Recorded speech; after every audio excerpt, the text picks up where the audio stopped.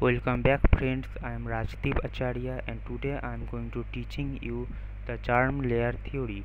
So actually here is a pictorial view of the embryo from which endoderm, ectoderm and mesoderm have been originated.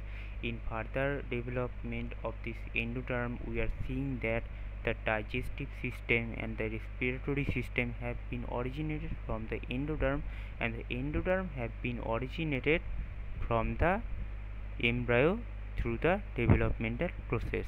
And in case of the mesoderm have been originated through the developmental process of this embryo, and the mesoderm have been formed the muscular structure like muscle, tendon, ligament, the skeletal structure like bones, cartilage, the circulatory structure like blood cells, lymphatic vessels, the excretory structure like kidney and nephrons, the reproductive structure like testes, ovary. And in case of the ectoderm have been originated from the embryo through the developmental process, and also in the further development of this the ectoderm have been developed into the integumentary system like skin, gland, hair, exoskeleton, and the nervous system like brain, nerves, neuroglial cells. So before going to the brief account of this ectoderm, mesoderm and the endoderm, we need to cover up the introductory part and the definition part to know the basic concept of this germ layer theory. So the germ layer, occasionally referred to as germinal epithelium, is a group of cells formed during animal embryogenesis. So actually the animal embryogenesis is a developmental process of embryo which occurs through spontaneous events of embryo which actually occurs through so many developmental process, and at the end of this process group of cells have been produced which are actually termed as germinal epithelium, and these germinal epithelium are actually germ layer.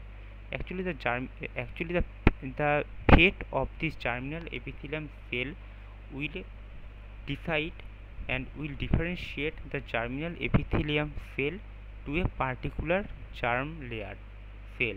Like suppose a group of germinal epithelium cell, the fate of this germinal epithelium cell gives signal to this group that you just differentiate into endotherm, and this germinal epithelium cell will differentiate into endoderm, and another group of germinal epithelium cell also present.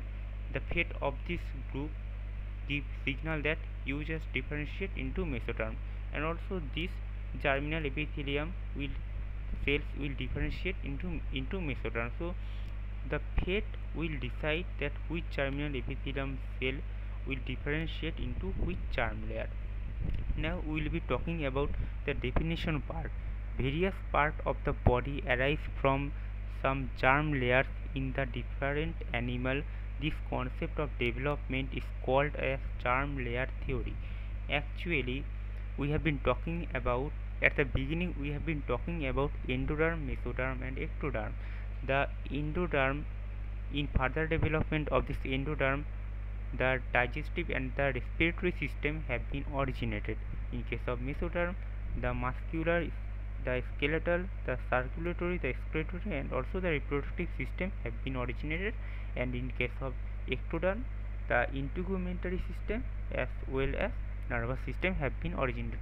So the integumentary system, skeletal system, circulatory system, excretory system, digestive system, all are the parts, all are the organ of our body which are functioning, which are regulating our body, and these organs are developed from some germ layers like endoderm, mesoderm, ectoderm.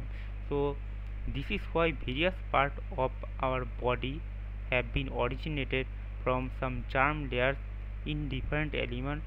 This concept of development is called as germ layer theory. Now we will be talking about the distribution of germ layer in different animals. Like vertebrates have ectoderm, mesoderm, endoderm. The diploblastic animal which are actually radially symmetrical contain ectoderm and endoderm. The triploblastic animal which are actually bilaterally symmetrical also contain ectoderm, mesoderm and endoderm. And here is a pictorial diagram where we can see the configuration of diploblastic and triploblastic animal. In case of diploblastic animal, there is ectoderm and endoderm, and in between there is no additional layer. But in case of triploblastic animal, there is ectoderm and endoderm, and in between this ectoderm and endoderm there is another additional layer which is called as mesoderm, which is the prime difference between triploblastic animal and diploblastic animal, that triploblastic animals are having mesoderm but diploblastic animal don't have mesoderm. Now we will be talking about the endoderm, the germ layer endoderm. The endoderm is one of the germ layer formed during animal embryogenesis. Cells migrate inward along the archenteron, form the inner layer of gastrula, which develop into endoderm. So the endoderm actually developed from the germinal epithelium, and after the development of this endoderm, the endoderm differentiate into archenteron. Actually the archenteron have been developed from endoderm, and this archenteron in further development produce liver, pancreas, digestive tract lining, respiratory tract, respiratory system, bladder, thyroid, thymus and also parathyroid. So actually these organs will never come from endoderm directly until the endoderm develop into archenteron. So actually these organs are coming from archenteron, and this archenteron developed from endoderm, and endoderm developed from germinal epithelium cells. And now we will be talking about ectoderm. The ectoderm generates the outer layer of the embryo, and it forms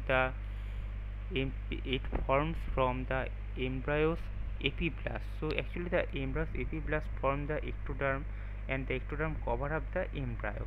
Actually the ectoderm form the outer layer of the embryo. Now the ectoderm develop into the somatic ectoderm, neural crest and also neural tube, which will further develop to form some organs which are actually regulating our body, which are actually operating our body, which are actually functioning our body. So the ectoderm which have been originated from the germinal epithelium cell will differentiate into somatic ectoderm, neural crest and neural tube in their further development. And in case of the further development of somatic ectoderm, the somatic ectoderm will produce epidermis, skin, olfactory organ, lens of eye, inner eye, mouth. In case of neural crest, the neural crest in their further development will produce branchial skeleton, ganglia, sensory nerve, adrenal medulla and also the neural tube in case of their further development will produce brain, spinal cord, motor nerve, retina, optic nerve, posterior pituitary. So all of these organs that are functioning, that are regulating our body will never come from ectoderm directly until the ectoderm will develop into somatic ectoderm, neural crest and neural tube. So this is actually the medium through which these organs are coming.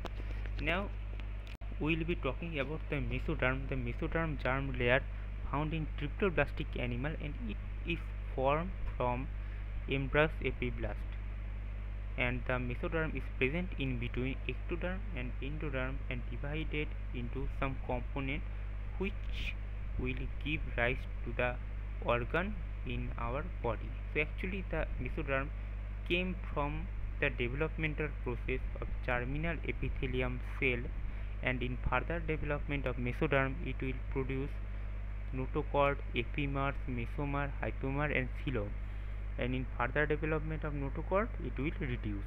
The further development of epimer it will produce dermis, vertebral column, skeletal muscle. In case of the further development of mesomer it will produce excretory system. The further development of hypomer it will produce parietal peritoneum, visceral peritoneum, mesentery, circulatory system, and goners. In case of coelom, it will form the body cavity. So actually the mesoderm is the only layer which is present in case of diploblastic animal like vertebrate. It will never be found in case of invertebrate like like the radial symmetrical animal just like the Nigeria. So this mesoderm will never be found in diploblastic animal which are radially symmetrical. It is actually found in bilaterally symmetrical animals like triploblastic animal. Thank you so much guys for watching this video till the end. I hope you guys have enjoyed this video and have learned something from this video about the germ layer theory. I am Rajdeep Acharya and this video is presented by ERA of Zoology. Thank you so much.